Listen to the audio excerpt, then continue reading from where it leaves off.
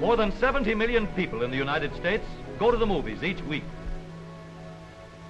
to get away from their cares and to find entertainment, romance, and thrills on the magic screen. But only a few understand how the lights and shadows on the screen are controlled to make us see a motion picture. Motion pictures are based on an optical illusion, just another case where seeing is believing. To understand how we see, let's turn the tables on the human eye and look at it instead of through it. The light reflected by any object we look at passes through the lens of the eye and is focused upside down on the sensitive surface called the retina. This retina passes the impression on to the optic nerve, which sends it to the brain, and we see it right side up. The reflection will stay on the retina as long as the object is in view. When we look away or take the object away, the images disappear. But notice that the image in the brain does not disappear immediately. It fades a fraction of a second after the object is removed. This slow fading is called persistence of vision. When we look at a moving object, we really see it in two places at once, where it is and where it was a fraction of a second before. Let's get out into a rainstorm for a good example. The water you seem to see falling in streams is really a lot of separate drops. Persistence of vision makes you see each raindrop in several places over a distance of several inches. Let's look at a picture of a car and a picture of a moving landscape to show how the eye can make them seem to overlap. Let's run them on the screen, one after the other. We'll look at them for 2 seconds each, then for 1 second each. Now, faster and faster until we see the two pictures as if they were both one picture, another optical illusion. If your eyes didn't trick you into seeing the moving particles of fireworks as continuous streaks, you would see only sparks instead of streams of light. Persistence of vision is the principle which makes movies possible. A motion picture is really only a fast series of still photographs that overlap in your mind.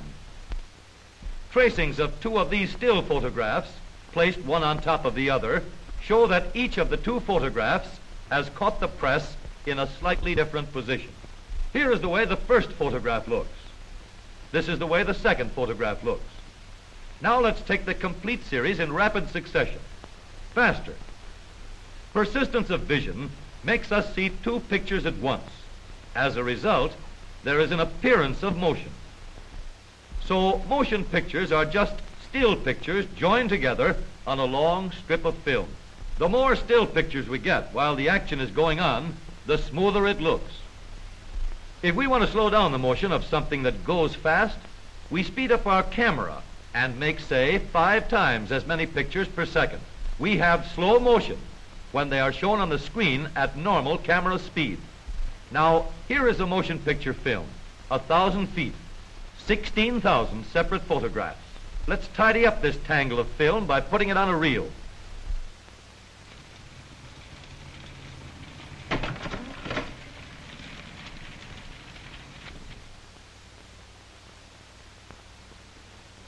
Now we'll build a projection machine to show the pictures on a screen. The film unwinds from the reel and rewinds onto another reel after it runs through the projector. To throw the picture on the screen, there is a bright light with a reflector behind it to send the light rays in the right direction and a lens to concentrate the light. The film passes a hole or aperture which lets the light go through only one picture at a time. There is another lens to focus the pictures on the screen.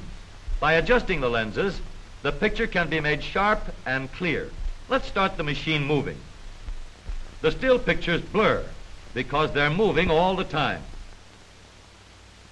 And this won't do at all. We need something to hold each picture still long enough for us to look at it in between the changes. When the film is started and stopped in rapid succession, the eye sees the changes being made, and the result is streaks instead of movies. So we need a shutter to cut off the light while every change of picture is being made, and let light through only while the film is standing still. Surprising as it seems, you never see a motion picture while it is actually moving. The only time a movie moves is when the shutter keeps you from seeing the change of picture.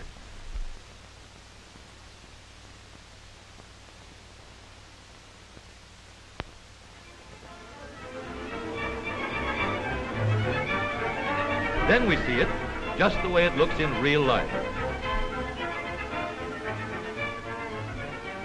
Now we have the important parts of a projector for showing motion pictures on the screen. But let's change that drawing to an actual machine at work. This reel holds the supply of motion picture film, which passes through the projector at a speed of 90 feet each minute. Slots on this aperture plate guide the film past the narrow beam of light so that only one picture can be seen at a time. The adjustable lens, which gives us a clear, sharp picture on the screen, is placed in the path of the light rays after they pass through the film.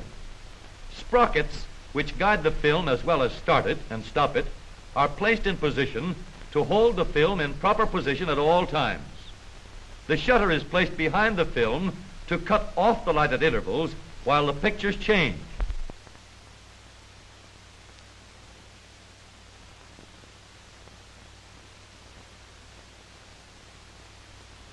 And now, when you see motion pictures, you get a true picture of what really happens.